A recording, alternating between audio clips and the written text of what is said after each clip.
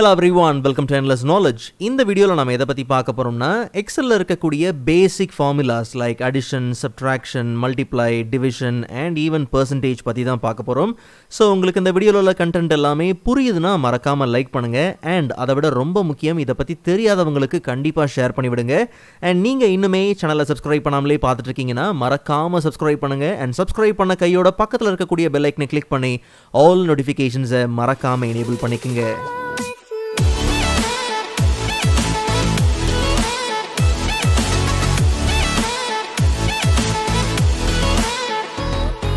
Alright, so first of all எக்ஸல்ல இன்னுமே சிலருக்கு பேசிக் ஃபார்முலாஸ்ல ஒரு சில கன்ஃபியூஷன்ஸ் இருக்கிறது உண்டு. ஸோ அதுக்காக தான் இந்த வீடியோ. ஸோ தெளிவாக கவனிங்க.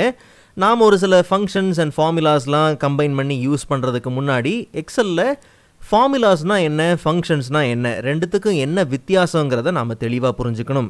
ஸோ ரொம்ப சிம்பிளாக சொல்லணும்னா ஃபார்முலாங்கிறது நாம் ஆஸ் அ யூஸராக ஒரு ஈக்குவேஷனை பில்ட் பண்ணுறோன்னு வச்சுப்போம். உதாரணத்துக்கு ஈக்குவல் டு 4 + 5 + 6 இல்லை ஈவன் செல் ரெஃபரன்ஸ் கூட கொடுக்கலாம். லைக் வந்து ஈக்குவல் டு 100 இருக்கக்கூடிய செல் ரெஃபரன்ஸ் என்ன A4 ப்ளஸ் வந்து என்னது A5 ப்ளஸ் A6. ஸோ இப்படி நம்ம யூஸ் பண்ணுறோம் இல்லையா, இந்த மெத்தட் தான் வந்து பார்த்திங்கன்னா ஃபார்முலா. அப்போது ஃபங்க்ஷன்னா என்ன, எக்ஸல் அப்ளிகேஷனில் ஒரு சில கேல்குலேஷனை செய்கிறதுக்காக ப்ரீடிஃபைன்டாக இருக்கக்கூடியது தான் ஃபங்க்ஷன். இப்போ உதாரணத்துக்கு இந்த 3 செல்லையும் ஆட் பண்ணுறதுக்கு நம்ம ஃபார்முலா என்ன கொடுத்தோம், A4 + A5 + A6 இல்லையா. இதே நம்ம ஃபங்க்ஷன் யூஸ் பண்ணும்போது என்ன பண்ணுறோம், இதை மல்டிபிள் வேல்யூஸ் ஆட் பண்ணுறதுக்கு என்ன ஃபங்க்ஷன் யூஸ் பண்ணுவோம், ஈக்குவல் டு சம் அப்படிங்கிற ஃபங்க்ஷன் பார்த்தீங்கன்னா யூஸ் பண்ணுவோம். ஓகே, ஸோ ஃபங்க்ஷன் போது ப்ராக்கெட் ஓப்பன் பண்ணுவோம், அந்த ஃபங்க்ஷன் முடியும் போது ப்ராக்கெட் க்ளோஸ் பண்ணுவோம். ஸோ இதுதான் பார்த்தீங்கன்னா ஃபார்முலாவுக்கும் ஃபங்க்ஷனுக்கும் இருக்கிற வித்தியாசம். அண்ட் அதே மாதிரி எக்ஸலில் எப்போ வேணாலும் ஃபார்முலாவையும் ஃபங்க்ஷனையும் கம்பைன் பண்ணி யூஸ் பண்ண வேண்டிய சூழ்நிலைகள் இருக்கும், அந்த மாதிரி ஒர்க் இருக்கும். அப்போ தாராளமாக நம்ம யூஸ் பண்ணவும் செய்யலாம். ஓகே, ஸோ இப்போது பேசிக் லெவலில் add, subtract, multiply, divide and கடைசியாக பார்த்தீங்கன்னா பெர்சன்டேஜ். ஸோ இதெல்லாத்தையும் ஒவ்வொரு மெத்தடாக பார்க்க போகிறோம். ஸோ தெளிவாக கவனிங்க. ஸோ ஆரம்பத்திலே நம்ம பார்த்த மாதிரி பார்த்தீங்கன்னா வெறுமனே ஃபார்முலாஸ் நம்ம என்ன பண்ணலாம், யூஸ் பண்ணலாம். ஸோ இந்த வீடியோ கம்ப்ளீட்டாக பேஸ் பண்ணுறது பேசிக் ஃபார்முலாஸை பற்றி தான். ஸோ கொஞ்சம் நல்லா கவனிங்க. ஸோ ஈக்குவல் டு நாம் ஆட் பண்ணுறதுக்கு என்ன ஆப்ரேட்டர் யூஸ் பண்ணுறோம், உதாரணத்துக்கு இப்போது 400 ப்ளஸ் அப்படிங்கிற ஆப்ரேட்டர் தான் நம்ம ஆட் பண்ணுறதுக்கு யூஸ் பண்ணுவோம். ஸோ இதெல்லாம் நமக்கு தெரிஞ்ச விஷயம் தான். So 5 + 6 okay. அண்ட் சப்ட்ராக்ட் பண்ணுறதுக்கு சேம் கான்செப்ட் தான். ஈக்குவல் டு இப்போ உதாரணத்துக்கு 50 அண்ட் மைனஸுங்கிற ஆப்ரேட்டர் யூஸ் பண்ணுறோம். So 5 and 10. அண்ட் அதே மாதிரி மல்டிப்ளை பண்ணுறதுக்கு ஜஸ்ட் நம்ம என்ன யூஸ் பண்ணுறோம்னா ஆஸ்டரிஸ்க் அப்படிங்கிற சிம்பிளை தான் ஆஸ் ஆப்ரேட்டரை நம்ம என்ன பண்ணுறோம், யூஸ் பண்ணுறோம். So 50 × 5 × 3 okay. அண்ட் அதே மாதிரி டிவைட் பண்ணுறதுக்கு ஃபார்வர்ட் ஸ்லாஷை தான் நம்ம ஆஸ் அ ஆப்ரேட்டராக நம்ம என்ன பண்ணுறோம், யூஸ் பண்ணுறோம். பட் மோஸ்ட்டாக நம்ம எக்ஸலில் யூஸ் பண்ணுறது செல் ரெஃபரன்ஸ் தான் யூஸ் பண்ணுவோம். ஸோ இந்த மாதிரி வேல்யூஸ்லாம் டைரெக்டாக நம்ம வந்து ஃபார்முலாவில் டைப் பண்ணுறது ரொம்ப ரேர் தான். ஸோ செல் ரெஃபரன்ஸ் அப்படின்னும் போது அந்தந்த வேல்யூ இருக்கக்கூடிய செல்லோட ரெஃபரன்ஸ். ஸோ அப்போது இதே விஷயத்தை நம்ம என்ன பண்ணுறோம், செல் ரெஃபரன்ஸ் யூஸ் பண்ணி செய்கிறோம். லைக் வந்து 100 அப்படின்னும் போது 100 செல் இருக்கக்கூடிய அந்த செல் ரெஃபரன்ஸை நம்ம என்ன பண்ணுறோம், கொடுக்குறோம். ஸோ அப்போ வந்து சேம் ப்ளஸ்ங்கிற ஆப்ரேட்டர் அண்ட் அதே மாதிரி ப்ளஸ். ஸோ இப்படி செய்கிறதுனால நமக்கு என்ன பெரிய பெனிஃபிட்னா, ஒருவேளை அந்த செல்லில் இருக்கக்கூடிய ஏதாவது ஒரு வேல்யூ சேஞ்ச் ஆகும்போது பார்த்திங்கன்னா கண்டிப்பாக ரிசல்ட் என்ன ஆகும், சேஞ்ச் ஆகும். ஸோ இதே தான் நம்ம மேலே என்னென்ன விஷயங்கள் செஞ்சோமோ அந்தந்த இடத்துல கண்டிப்பாக நமக்கு என்ன வரப்போகுது, செல்லோட ரெஃபரன்ஸ் பார்த்திங்கன்னா வரதுண்டு. லைக் இப்போ டிவிஷன் வரும்போது ஈக்குவல் டு 60 இருக்கக்கூடிய செல் என்னது D4. So D4 divided by என்னது D5. ஸோ என்ட்ரு கொடுக்கும்போது அதுக்கான வேல்யூவை நம்ம கெட் பண்ணிக்கிறோம். அண்ட் இதே செல் ரெஃபரன்ஸை பேஸ் பண்ணி மல்டிப்ளை, சப்ட்ராக்ட் இது எல்லாத்துக்கும் பார்த்தீங்கன்னா யூஸ் பண்ணிக்கலாம். பட் மோஸ்ட்டாக நம்ம மல்டிபிள் வேல்யூஸை ஃபேஸ் பண்ணுறது உண்டு. உதாரணத்துக்கு இப்போ ஆட் பண்ணுறதுக்கு மல்டிபிள் வேல்யூஸ் இருக்குது. இங்கே உட்காந்து நம்ம A2 A3 அப்படிங்கிற ஃபார்முலாவை யூஸ் பண்ணுறதுக்கு பதிலாக பேசிக் ஃபங்க்ஷன்ஸ் நம்ம என்ன பண்ணலாம், யூஸ் பண்ணலாம். லைக் ஈக்குவல் டு சம் அப்படிங்கிற ஃபங்க்ஷன். ஸோ ஒரு ஃபங்க்ஷன் வருதுன்னும் போது ப்ராக்கெட் ஓப்பன் பண்ணிக்கிறோம். ஸோ நமக்கு முன்னாடி A2லேருந்து A6 வரைக்கும் ஒவ்வொன்றா நம்ம கொடுக்கறதுக்கு பதிலாக இப்போ A2லேருந்து A6 வரைக்கும் அந்த கம்ப்ளீட் ரேஞ்சை நம்ம என்ன பண்ணலாம், செலக்ட் பண்ணிக்கலாம். செலக்ட் பண்ணிவிட்டு அண்ட் கம்ப்ளீட்டாக ப்ராக்கெட்டை க்ளோஸ் பண்ணிவிட்டு என்ட்ரு கொடுக்கும்போது நமக்கு அந்த மல்டிபிள் வேல்யூஸோட சம் பார்த்திங்கன்னா அந்த டோட்டல் வேல்யூ பார்த்திங்கன்னா ஆஸ் அ ரிசல்ட்டாக வந்தாச்சு. பட் இன்னுமே கஷ்டப்படணும்னு அவசியம் இல்லை. டைரெக்டாக நீங்கள் என்ன பண்ணலாம்னா உங்களுக்கு எந்த இடத்துல ரிசல்ட் வேணுமோ அந்த செல்லை செலக்ட் பண்ணிவிட்டு ஆல்ட் ஈக்குவல் டு கொடுத்தாலே போதும். அப்போ நமக்கு ஆட்டோமேட்டிக்காகவே சம் அப்படிங்கிற ஃபங்க்ஷன் பார்த்திங்கன்னா ஆக்டிவ் ஆகிடும். அண்ட் மேலே இருக்கக்கூடிய ரேஞ்சும் பார்த்திங்கன்னா ஆட்டோமேட்டிக்காக செலக்ட் ஆகிடும். நம்ம வேலை வெறும் என்ட்ரு கொடுக்கறது மட்டும்தான். இல்லை ஈவன் இந்த மாதிரியும் செய்யலாம். டைரெக்டாக நீங்கள் என்ன பண்ணுங்கள், வெறும் ரேஞ்சை மட்டும் செலக்ட் பண்ணிவிட்டு ஆல்ட் ஈக்குவல் டு கொடுத்தீங்கன்னா அடுத்த செல்லில் உங்களுக்கு அதுக்கான ரிசல்ட் பார்த்திங்கன்னா வரது உண்டு. பட் இப்போ சப்ட்ராக்ஷனுக்கு வருவோம். சப்ட்ராக்ஷனுக்கு பார்த்தீங்கன்னா இந்த மாதிரிலாம் ஃபங்க்ஷன்ஸ்லாம் கிடையாது. ஸோ அப்போ நம்ம அந்த பேசிக் ஃபார்முலா மெத்தடை தான் நம்ம என்ன பண்ணணும், யூஸ் பண்ணணும். லைக் வந்து C2 மைனஸ் என்னது C3 அடுத்தடுத்த செல்லை நம்ம என்ன பண்ணலாம்னா like C4 C5 and C6 அப்படி கொடுத்து நம்ம என்ன பண்ணலாம் அதை மைனஸ் பண்ணிக்கலாம் ஐ மீன் சப்ட்ராக்ட் பண்ணிக்கலாம் பட் இப்படி தான் செய்யணும்னு அவசியம் இல்லை இங்கேயும் நம்ம என்ன பண்ணலாம்னா சம் ஃபங்க்ஷனை யூஸ் பண்ணலாம் லைக் ரொம்ப சிம்பிள் ஈக்குவல் டு டாப்பில் இருக்கக்கூடிய அந்த ஃபர்ஸ்ட் வேல்யூ இருக்கு இல்லையா அதை செலக்ட் பண்ணிவிட்டு மைனஸ் கொடுத்து நம்ம என்ன பண்ணலாம்னா சம் அப்படிங்கிற ஃபங்க்ஷன் யூஸ் பண்ணிக்கலாம் சம் ஃபங்க்ஷனில் நாம் எதை மட்டும்தான் ஆட் பண்ண போகிறோம்னா கீழே இருக்கக்கூடிய அந்த டாப் வேல்யூவை தவிர்த்து கீழே இருக்கக்கூடிய மற்ற வேல்யூஸை மட்டும் நம்ம என்ன பண்ண போகிறோம் ஆட் பண்ண போகிறோம் அப்போ இந்த வேலையை நல்லா கவனித்து பார்த்தீங்கன்னா இந்த ஃபங்க்ஷனை நல்லா கவனிச்சிங்கன்னா சம் ஃபங்க்ஷன் என்ன பண்ணிடும் கீழே இருக்கக்கூடிய அந்த 4 வேல்யூவை ஆட் பண்ணி ஒரு டோட்டல் வேல்யூ வச்சுருக்கோம் ஸோ இப்போ நம்ம 200யும் அந்த டோட்டல் வேல்யூவை தான் என்ன பண்ணுறோம் மைனஸ் பண்ணுறோம் ஸோ இப்படி மல்டிபிள் வேல்யூஸ் உங்களுக்கு சப்ட்ராக்ட் பண்ணணும் போது இப்படியும் தாராளமாக நீங்கள் என்ன பண்ணலாம் இந்த வேலையை ஈஸியாக முடிச்சிடலாம் மல்டிபிள் வேல்யூஸை நீங்கள் மல்டிப்ளை பண்ணணும் போது கவலையே வேண்டாம் அதுக்கு ப்ராடக்ட் ஃபங்க்ஷன் இருக்குது ஸோ ஈக்குவல் டு ப்ராடக்ட் அப்படிங்கிற ஃபங்க்ஷன் நீங்கள் யூஸ் பண்ணிக்கலாம் sorry product okay so product ஃபங்க்ஷனில் நம்பர் 1 நம்பர் 2 இதான் ஆர்குமெண்ட் ஜஸ்ட் நம்ம என்ன பண்ணலாம்னா சம் ஃபங்க்ஷனில் எப்படி நீங்கள் மல்டிபிள் செல்லை ஆஸ் அ ரேஞ்சாக செலக்ட் பண்ணிங்களோ அதே மாதிரி டாப் டு பாட்டம் உங்களுக்கு தேவையான செல்ஸ் எல்லாத்தையும் செலக்ட் பண்ணிவிட்டு ஜஸ்ட் நீங்கள் என்ன பண்ணுங்கள் ப்ராக்கெட்டை க்ளோஸ் பண்ணி என்ட்ரு கொடுக்கும் போது கண்டிப்பாக உங்களுக்கு டோட்டல் மல்டிப்ளைட் வேல்யூ என்ன அப்படிங்கிறத பார்த்தீங்கன்னா பர்ஃபெக்டாக வந்துடும் ஆனால் டிவிஷனுக்குன்னு வரும்போது நமக்கு 2 ஃபங்க்ஷன் பார்த்திங்கன்னா இருக்குது ஸோ முதல்ல நேட்டிவாக நம்ம பண்ணுவோம் so equal to 10 divided by 3 அப்படின்னு நம்ம கொடுக்குறோன்னு வச்சுப்போம் ஸோ அப்போ நமக்கு வரக்கூடிய ரிசல்ட் என்னன்னு தெரிஞ்சிருச்சு இல்லை ப்ரோ எனக்கு இந்த ரிசல்ட்டில் வெறும் அந்த இன்டீஜர் பார்ட் மட்டும்தான் எனக்கு வேணும் அப்படிங்கிற பட்சத்தில் நார்மலாக நீங்கள் என்ன பண்ணலாம்னா கோஷன்ட் ஃபங்க்ஷன் நீங்கள் என்ன பண்ணலாம் யூஸ் பண்ணலாம் ஸோ கோஷன்ட் அப்படிங்கிற அந்த ஃபங்க்ஷன் வரும்போதே அந்த செலெக்ஷன்லேயே பார்த்தீங்கன்னா தெரியுது returns the integer portion of a division okay so divide பண்ணும்போது அந்த ரிசல்ட் வருது இல்லையா அதில் உங்களுக்கு அந்த இன்டீஜர் பார்ட் மட்டும்தான் பார்த்தீங்கன்னா வரும் ஸோ கோஷன்ட் ஸோ அதில் நியூமரேட்டர் என்ன அப்படிங்கிறது நீங்கள் என்ன பண்ணுங்கள் கொடுங்க அண்ட் அதே மாதிரி டினாமினேட்டர் என்ன அப்படிங்கிறதையும் நீங்கள் என்ன பண்ணுங்கள் கொடுத்துட்டு ஜஸ்ட் நம்ம ப்ராக்கெட்டை க்ளோஸ் பண்ணி என்ட்ரு கொடுக்கும்போது கரெக்டாக அந்த ரிசல்ட்டில் இருக்கக்கூடிய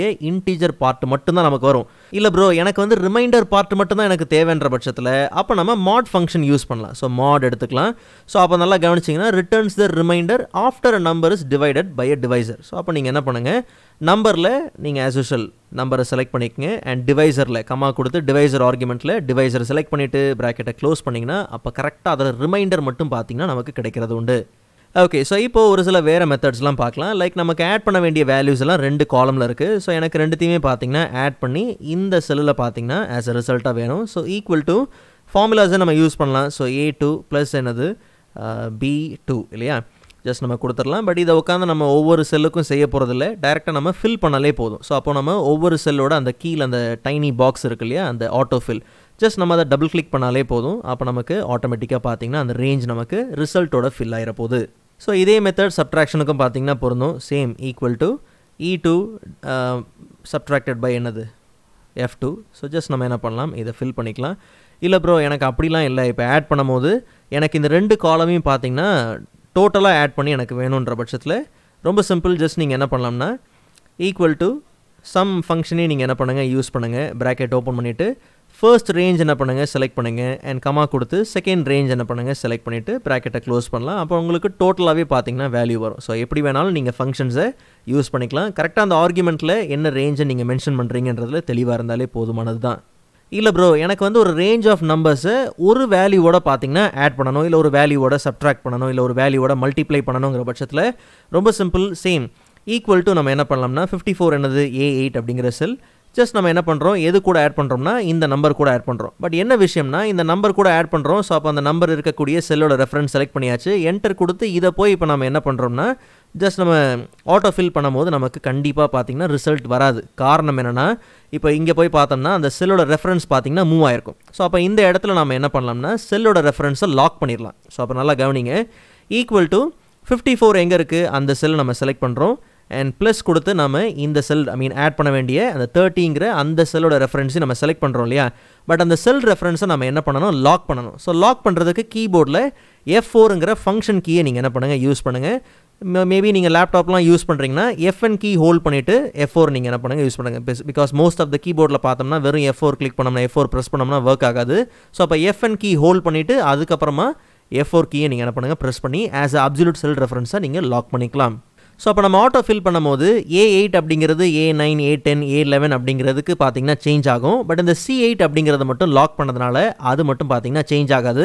அப்போ இந்த மொத்த ரேஞ்சும் பார்த்தீங்கன்னா இந்த ஒரு வேல்யூவோட என்ன ஆகும், ஆட் ஆகும். ஸோ அப்போ ஜஸ்ட் நம்ம என்ன பண்ணலாம்னா 54 + 30 என்னது 84. ஜஸ்ட் நம்ம இதை ஃபில் பண்ணும்போது 85 + 30 என்ன, 55 + 85 30 என்ன. அண்ட் இது வந்து நம்ம சப்ட்ராக்ட் பண்ணுறதுக்கும் பார்த்தீங்கன்னா பொருந்தும். ஸோ சேம் அதே தான் ஈக்குவல் டு 200 எங்கே இருக்குது. அண்ட் அதே மாதிரி மைனஸ் பார்த்தீங்கன்னா இந்த செல்லை நீங்கள் செலக்ட் பண்ணும்போது F4 கொடுத்து ஆஸ் அப்சல்யூட் செல் ரெஃபரன்ஸாக லாக் பண்ணிடுங்க. லாக் பண்ணிவிட்டு நீங்கள் என்ன பண்ணலாம், ஃபில் பண்ணிக்கலாம். மல்டிப்ளிகேஷனுக்கும் அதே தான். ஜஸ்ட் நீங்கள் ஈக்குவல் டு சேம் ஆஸ்டரிஸ் கொடுத்து நீங்கள் என்ன பண்ணலாம், லாக் பண்ணிவிட்டு ஜஸ்ட் நம்ம என்ன பண்ணலாம், என்ட்ரு கொடுத்துக்கலாம். ஸோ அப்போ ஃபில் பண்ணும்போது பார்த்தீங்கன்னா நமக்கு பர்ஃபெக்டாக நமக்கு என்ன ஆகும், ரிசல்ட் என்ன ஆயிரும் வந்துடும். As usual டிவிஷனுக்கும் same and divided by இந்த செல்லை நம்ம செலக்ட் பண்ணிவிட்டு F4 லாக் அண்ட் ஜஸ்ட் நம்ம என்ன பண்ணலாம், இதை என்ட்ரு பண்ணிக்கலாம்.